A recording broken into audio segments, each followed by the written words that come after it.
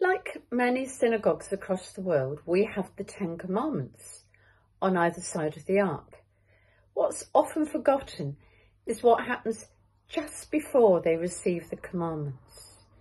The Torah relates how they came into the wilderness as a motley crowd of individuals, but suddenly it uses the singular of the verb to camp when they're by Sinai, ready to receive the commandments.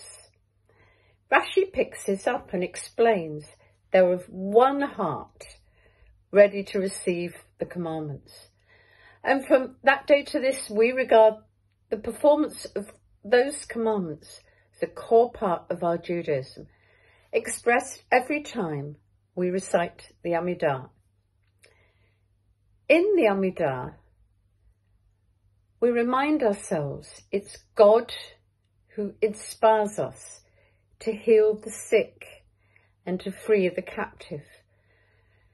This is a vital mitzvah to emphasize, particularly at this time, thinking as we do of the hostages still caught up in Gaza.